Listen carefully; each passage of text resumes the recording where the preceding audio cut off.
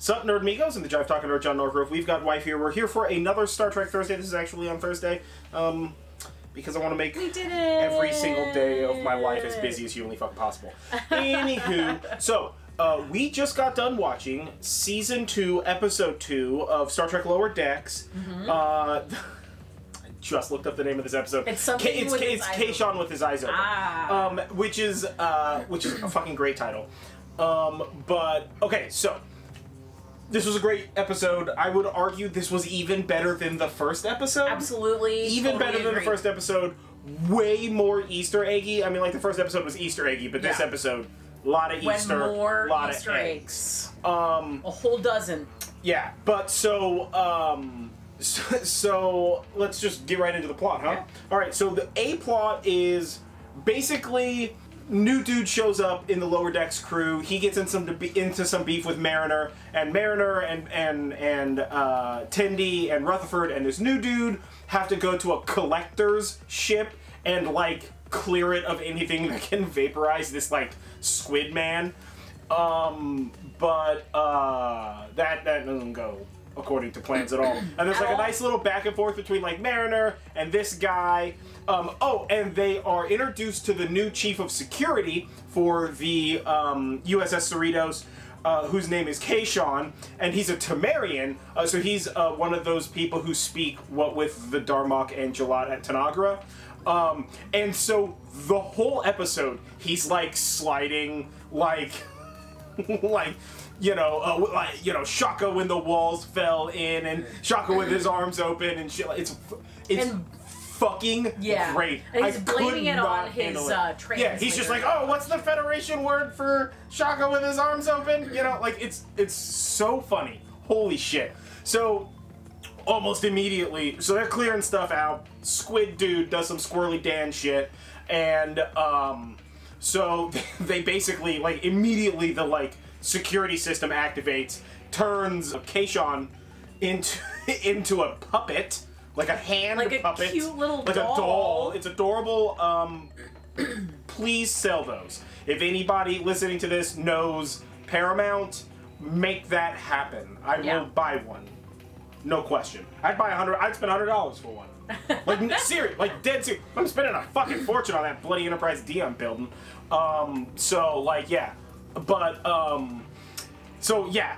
He gets turned into a doll. They gotta, like, we gotta run through a myriad of collection rooms to escape. And they basically, Mariner and the new dude realize that they're both, like, overly focused on being in charge. So they're just like, Tindy, Rutherford, what would you do? And Tindy and Rutherford are just like, done.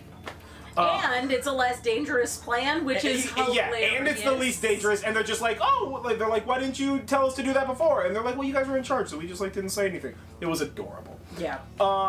So they end up having to, like, escape pod out, and, like, it all works out. I mean, not for the squid guy. He gets crushed by a giant Federation skeleton. Like, giant Federation officer human skeleton. So I guess he's dead. But, like, that's the A-plot. Even though it's the A-plot, I would almost argue that it takes a back burner to the significantly more important B-plot, which is kind of giving me what I asked for last time in the form of what's happening to Boimler on the Titan, but also kind of a letdown. So, again, it opens into Boimler on the Titan, like, just, like, screaming as they're, like, shooting at these other guys. And come to find out, the Packlids are like using some ore to create some super weapon, and they're like, the Packlids are not smart enough for this. And so they figure like we're gonna like go to this mining planet that the Packlids are gonna attack next. We're gonna like sneak something onto their ship so we can figure out who the Packlids got this technology from or whatever. So they go to this planet, and of course, Boimler is like not good at this stuff. So they end up, like, kind of screwing up and getting, like, trapped in a room where the Packlids are using a saw, like a hammer, to hammer through a door. It's fucking hilarious. It's so great. Funny. I love the Packlids in honestly, that might be the best Decks. part of the whole episode. They're so funny. For me, it's the new security officer speaking in his native tongue, like sliding that into English. But that's just because like I've legitimately had conversations that way before, but with like other Trekkie friends. But so like. Boimler basically like snaps at his like cohorts, who I don't even know that we got like names for. I mean, we probably did, but like I didn't catch them. I don't know. And they're like, we're gonna shoot our way out of this, and Boimler's just like, no, didn't sign up for this. I want to be on like the Enterprise D, where we're just like doing like we're like talking to people, and we're like, I want to be on a string quartet, and like he's just like, I'm tired of all this action-packed drama. And so he realizes through him like telling this story that like the secret to them being able to escape is basically the same like weird field nonsense that allowed Riker to be duplicated. So he does that and everybody escapes, but secretly he got duplicated. So Riker, in just like the most Federation nonsense way, is like, listen, I would love to have two of you because you guys are awesome, but Federation says that's probably not great for the ship, so one of you guys is gonna have to leave. And like theoretically, our Boimler, be prepared for our Boimler to secretly be an evil Boimler, by the by. But like our Boimler is just like, I'll go back to the Cerritos, and then it's like, wait a minute, the other Boimler didn't say anything. The other Boimler was just like, I don't know what was going on. I just nodded with you because I thought it was a twins thing. Which is great. Yeah. And so our Boimler returns to the Cerritos. Our Boimler returns to the Cerritos, and like basically the whole like, oh, this new guy that's on the lower decks, they're finally becoming friends. Him and Mariner. Mariner's just like, shut it down, get the fuck out of here. Like, what's up? Sad. It was super sad. Yeah, I really wanted that relationship to develop. Like, he was finally gonna like be friends. Actually, if he becomes evil Boimler, I bet you he's the one who saves them. Yeah, I mean, I feel like even evil Boimler is not gonna be like that evil, you know? Like, I feel like he's gonna be like, I'm evil Boimler, and they're like, what did you do? And he's like, I put my sheets on backwards, and they're like, all right, dog. He's like, you see this shirt? It's not the right shirt. We're not gonna reintegrate you into the original Boimler. We're just gonna let it slide because your evil is like tiny. Yeah. You know? Because Boimler's such a goody-goody. Yeah. But, you know, we'll see what the next episode holds with regard to potentially evil Boimlers. So we kind of get, like, everybody's like, oh, let's, like, what have we done?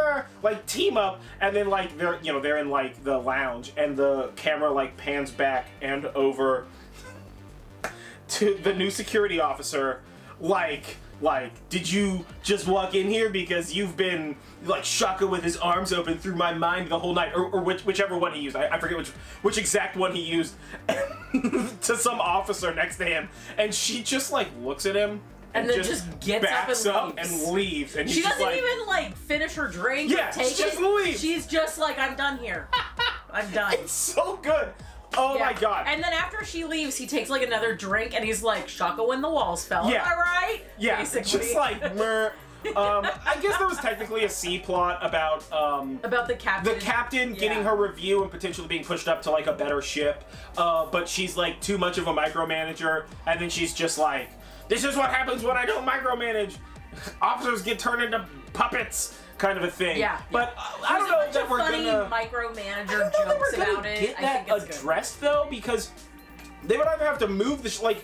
I don't know that there's an end goal to her plot of being. I mean, I guess maybe she could just like grow to love the Cerritos and not want a promotion or whatever. Yeah. But like, if she leaves, then are we gonna have Bloody Ransom be the captain? That sounds chaotic. Well, that sounds like a totally different paradigm. Yeah, that's a completely different. Yeah. That's a completely different beast, right? Or are they gonna like bring the whole crew over to a new ship, which would be, I guess, interesting because you would have like new sets and like new ship stuff and all that kind of stuff. It would be like presumably a larger ship, so there would probably already be.